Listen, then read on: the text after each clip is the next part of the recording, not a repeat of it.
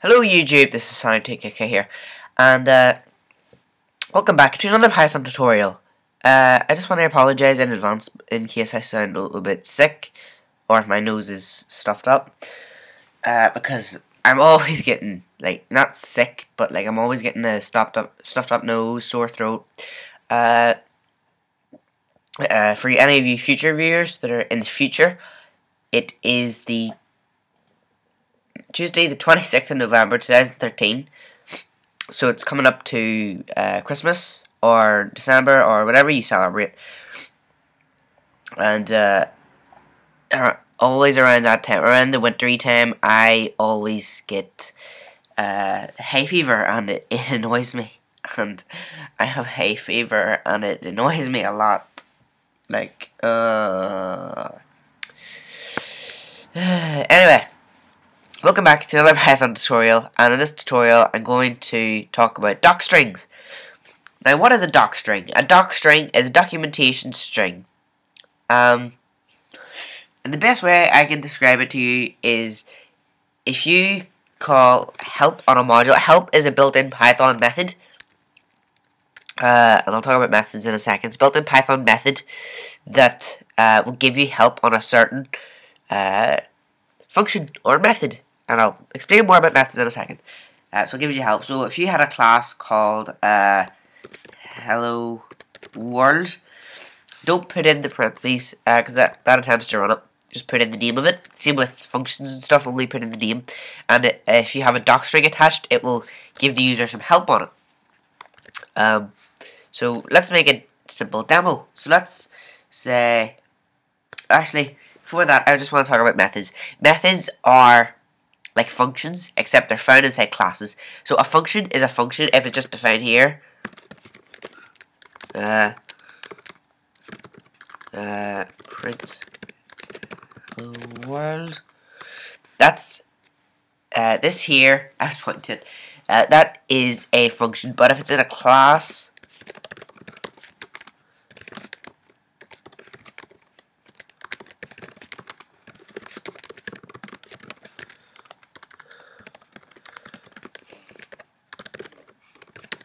it's a method. So this is an init method, but if a function is outside a class, it's a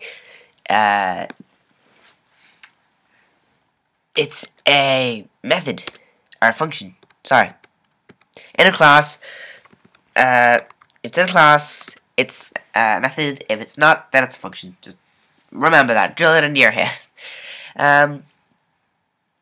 So now I want to talk about docstrings. Let's say this is the docstring for the example class. So how you make a docstring is you do 3 apostrophes by basically pressing the apostrophe key 3 times, and then press it again another 3 times, and then go to the middle and take it out. So you do 2, 3, and then go 3 back and go like that. We don't have to do that. I don't even have to take spaces, but it just looks nice. So what I can even do is say hello world, and that's a docstring.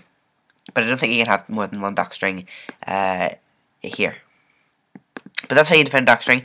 I do it like this because I find it easier to read, and I don't think it's part of the PEP style yet. In fact, I think it's not encouraged in the PEP style yet. But anyway, I'll talk about PEP in a later tutorial, or PEP, whatever way you want to pronounce it. So this creates docstring, and whenever we call help on example,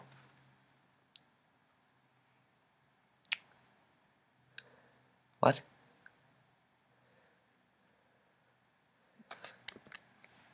What is this?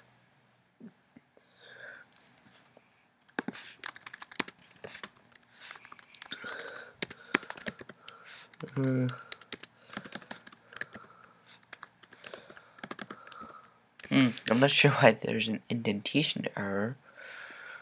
There really shouldn't be. The document. That is weird.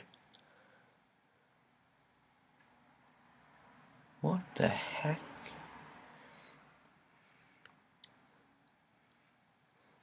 Okay, let's redefine it. Let's say def init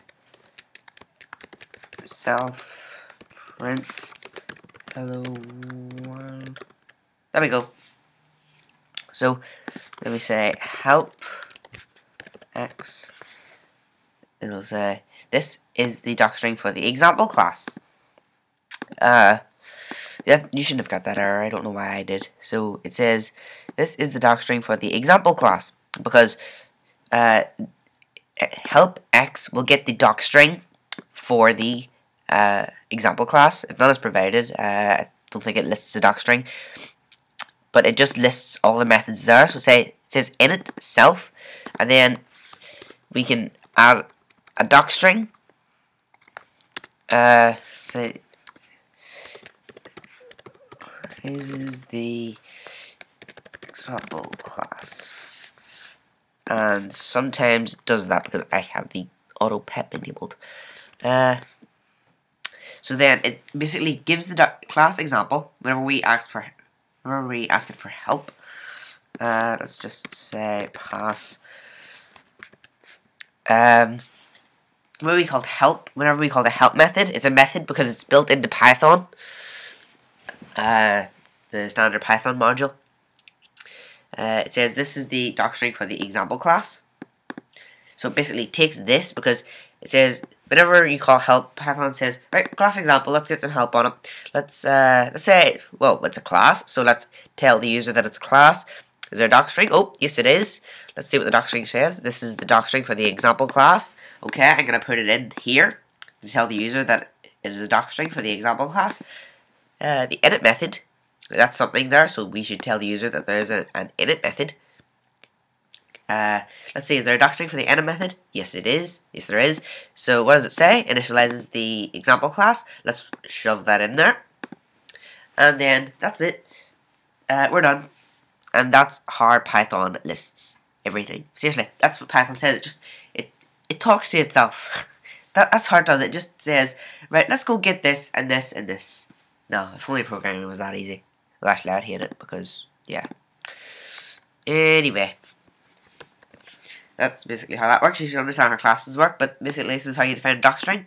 You could tell the user what it does. If you had a function to add 2 and 2, you could say adds 2 and 2 together. Or if you added 2 numbers, then you could say adds number A and number B. If you notice in idle, if you ever use idle and you open a bracket for, if you open a bracket for a function or a method, it gives you like a little hint.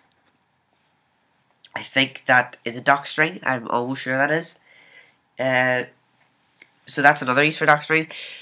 It's basically a documentation string. It's documentation on how to use certain functions and methods. And it can be extremely useful at times. Like, very useful if you use it right. So I'm working on a little project here. This is a file system thing. But I'll talk more about it whenever it's done. Still working on it right now. Working on it since yesterday. And it uses docstrings everywhere. Let the user know how it works. So there's an example use. It says, remove dir. This doesn't work yet. But it removes the specified directory. Returns true if the file is successfully removed. False otherwise. And it takes 3 arguments. And I list what each of the arguments are. So it's like a comment except documentation. And the user can see it. And the competitors can ignore it. So, yeah, thanks for watching this tutorial. I'm Sonic GK, and I will see you in the next tutorial.